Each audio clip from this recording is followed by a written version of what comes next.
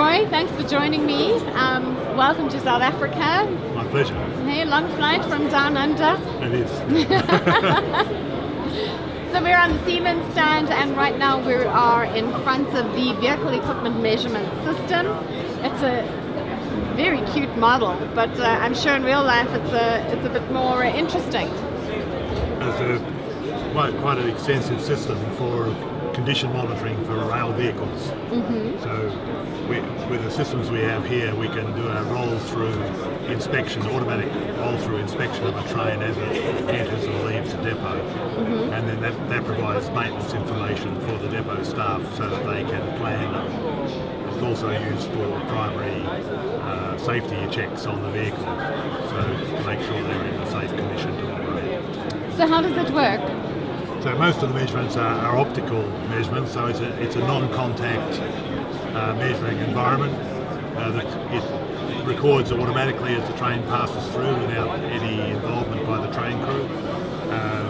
And typically it will use cameras and lasers and some other sensors to determine the maintenance condition of the train. Okay, so these are the scanners. Would you call them scanners? Yes, yeah. That the train passes through? Passes through. So typically it would be measuring wheels, brakes, pantographs, and there's a visual inspection system which will look at other items around the train to make sure they're in the safe state or the proper state. And how detailed is that visual inspection? I mean, is there a specific technology that's being deployed for this? They're high resolution machine vision cameras. So, okay. So the amount of detail that can be extracted is very good. And one of the things that allows you to do actually is, if you want to, you can do a sort of a time-shifted inspection. So you'll get a collection of images from the train, which when the depot staff are less busy, they can review the condition of the train. Or else there is automatic analysis of the vision to detect particular conditions. So it obviously keeps track of the previous images so that there's a constant reference? Yes. So it can pick up if there's any anomalies or...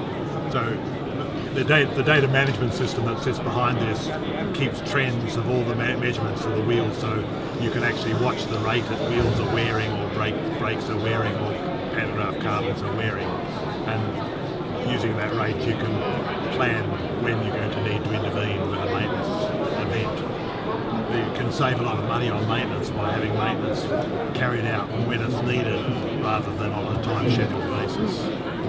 And then, has this been deployed already, or yes. is it a new system? No, one of these systems is monitoring the How train now.